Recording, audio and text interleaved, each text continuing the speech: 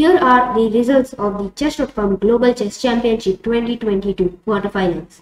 The players are playing on a computer, but they are facing each other on the same table. This setup is like what we see sometimes in the Meltwater Champion Chess Tour events. Let's come to the part which we were eagerly waiting for, the results. Hikaru Nakamura defeated Jan-Kryzstof Duda with a score of 5-2.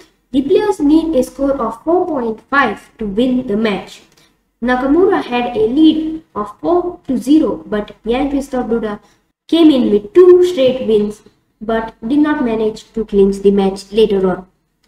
Wesly defeated Dimitry Andreikin with a score of 4.5 to 1.5. Anish Giri won against Teimour Radjbov with a very close score of 5 against 4.